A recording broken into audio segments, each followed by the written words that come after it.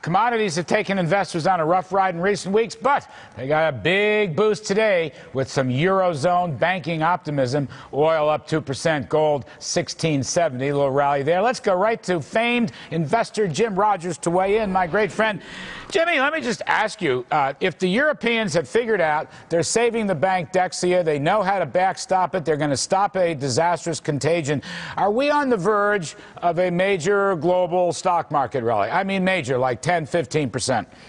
Well, maybe 10%. I don't consider that major, Larry. I'm not a very good short-term trader, not at all. But what they're doing in Europe is not saving the system. It's saving the day, but it's not saving the system. Just pumping up and bailing out another failed bank is not the solution. Let them fail. That's the solution. Jimmy Rogers, you know full well if they let these banks fail. Now, I'm not talking about Greece. The government of Greece is going to default. But you know as well as I do, if you let these banks fail willy-nilly without any backstop, without any guarantees, then the whole world would go down. The entire world economy would go down. Commodities would go along with it. You know they can't do that, Jimmy.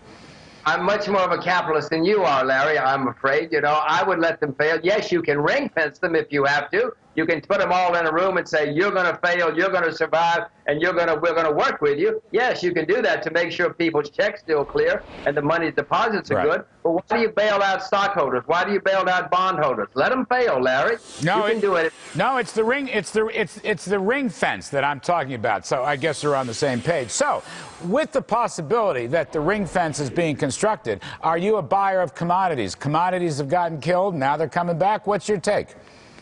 Well, I own commodities. I'm short stocks, as we've discussed before. And stocks went up a lot today, as you know. I still maintain that this is the best position to be in, Larry. If things continue to get bad, they're going to print more money. That's all Bernanke knows to do.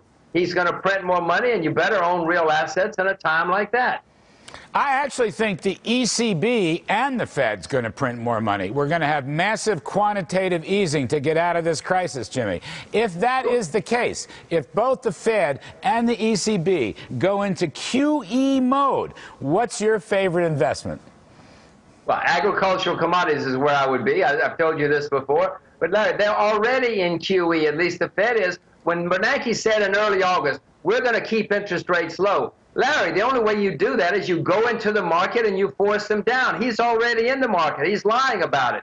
Look at if you get out the M2 numbers, Larry, from the first week of August, you see they've jumped up as soon as he said that, and they've stayed higher or going higher. He's in the market. They're lying to us again, Larry. Come on, you're a Princeton graduate. You should know how they do it. I do, and I basically agree with you. Jimmy Rogers, I'm sorry I'm flat out of time, but I basically agree.